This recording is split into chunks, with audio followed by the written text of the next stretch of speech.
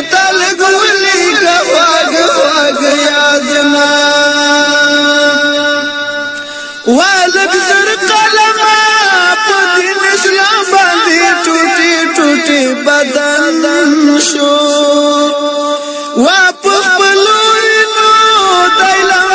side of the country, east here of Kabul, they were gathering for a ceremony to inaugurate a new mosque. It was then that the Taliban struck, killing 23 people, including one of the most important men in the security services here.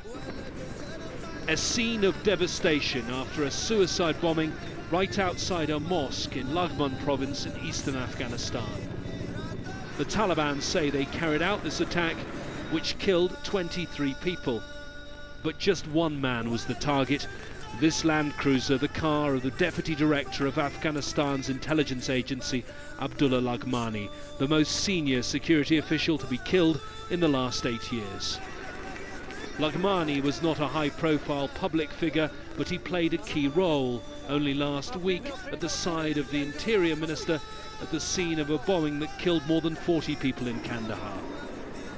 Politicians say his death is a setback in the fight against the Taliban. He was a very important person in the security department of Afghanistan. He had good relation with the people in the area, not only in the area, all over Afghanistan. Yeah, he's a true son of Afghan, and he dedicated his life for serving the country.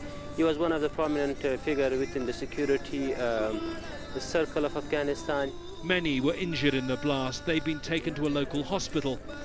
This boy says, "My hand, my foot, it's injured. My back is burned." On this occasion, the Taliban killed their target, but it was done with a very high cost in civilian lives. Lives lost and lives now ruined.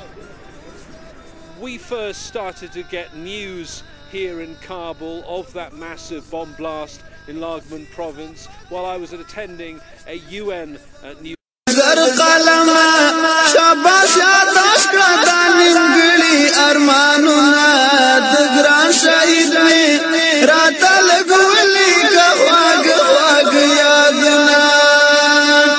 ولگ زر قلم